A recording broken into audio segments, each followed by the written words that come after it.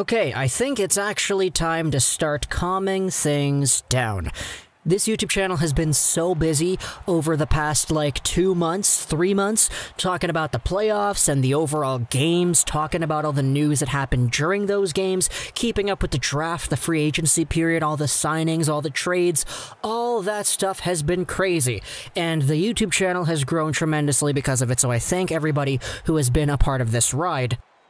But now we're in a position where it's the beginning of November and we're in a spot where all the big free agents, they are pretty much gone.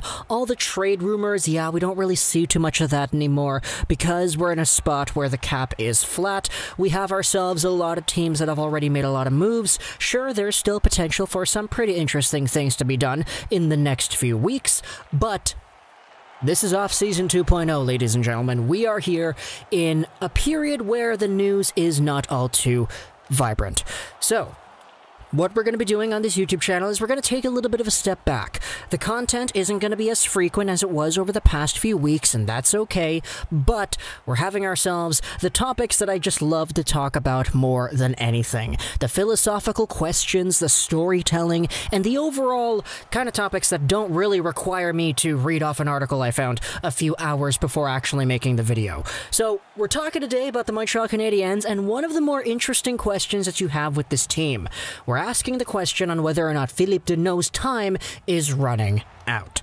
Because, if you take a look at the Montreal Canadiens and their overall forward core, what you have for 2020-2021 is a pretty stacked top 9. And we've discussed this several times in different videos, but you have yourselves Tatar, Toffoli, Drouin, Suzuki, Kotkaniemi, Danault, Gallagher, Anderson, and Armia. Those are 9 forwards who are actually probably going to be the top 9 forwards on this team. If anybody else comes in and breaks that spot, then hey, that will be a very welcome surprise.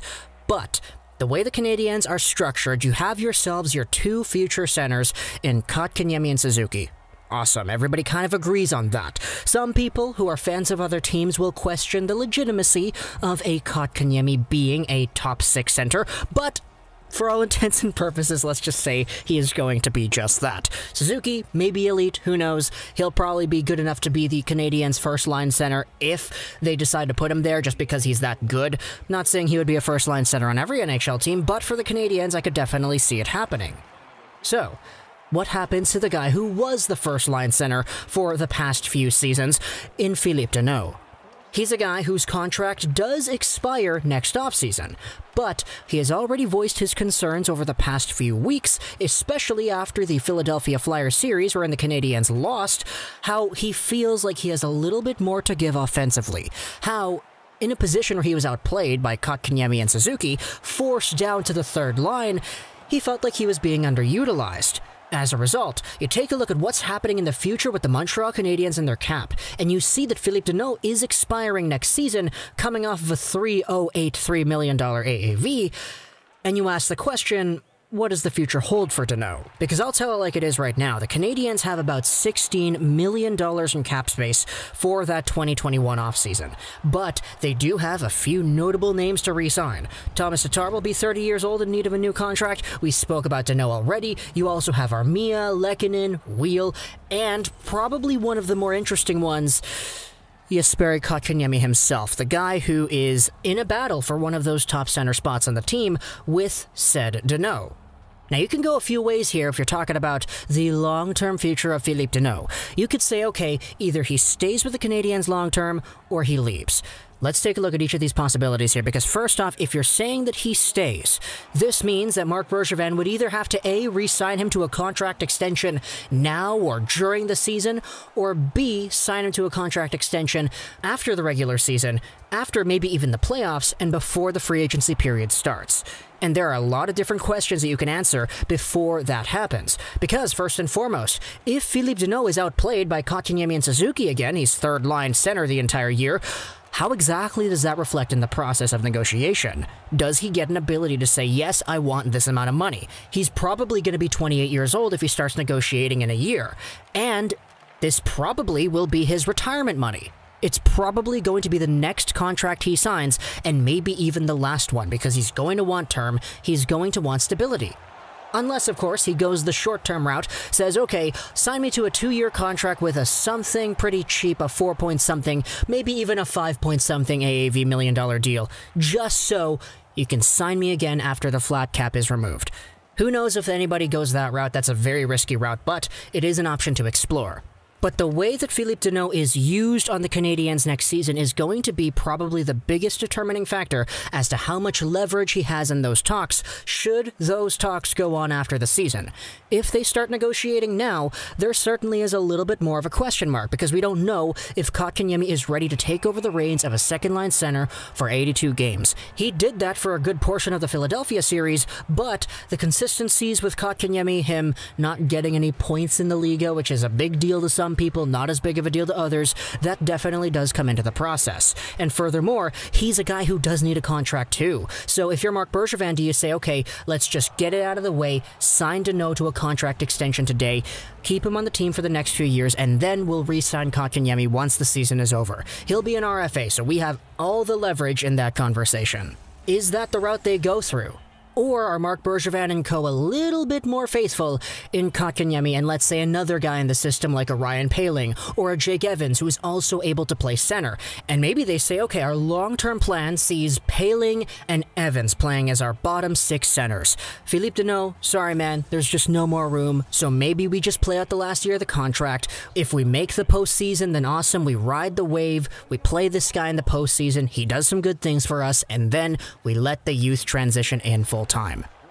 That's another direction that I could definitely see being valuable, because the Canadiens have been saying it for a long time. They feel like they have some good players in guys like Poehling and guys like Evans. Some people within the Canadiens organization are saying that these guys are ready now. So something's got to give here, right? Assuming you keep Danault long-term, you have yourselves that top 3 center trio of Suzuki, Kotkaniemi, Danault, no questions asked.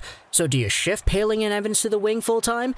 That's going to be difficult too, because you still have those Toffoli's, those Andersons, those Brendan Gallaghers that will be on the wing for the long term as well.